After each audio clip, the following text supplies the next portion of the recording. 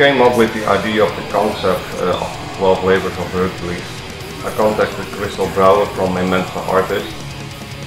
She's an awesome photographer, and I asked her if she was interested to do the band photo shoot. After a meeting, she told us about her colleague Dimitris for doing the artwork. When we saw what he had created for other projects, we were very enthusiastic about it. Dimitris is Greek, so we contacted him, and he was very happy to working on our artwork because he loves metal, but now he also can create awesome artwork about the history from his own homeland.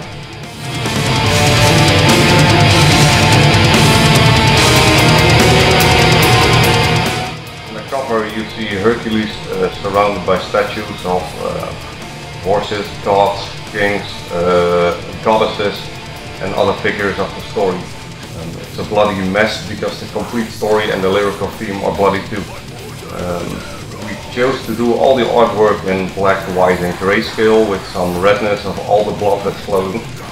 The music is a little bit darker too than we have written in the past. So yeah, it's all matching now in the way we want it to be.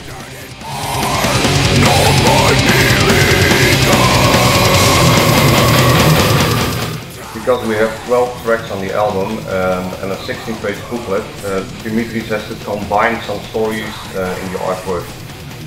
So in every piece of artwork you can see several stories combined together. And that's really awesome because I almost daily explore the artwork for new things. And every time I discover new things in it again. So he did a really nice job.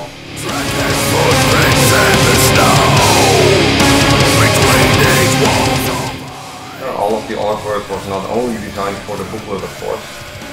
The band and Nuclear Blast are going to use it for merchandise, stage backdrops, banners, etc.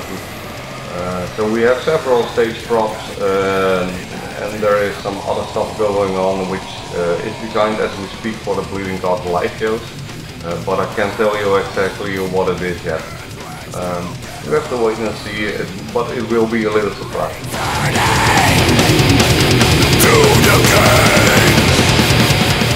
See you all at one of our live shows. Cheers!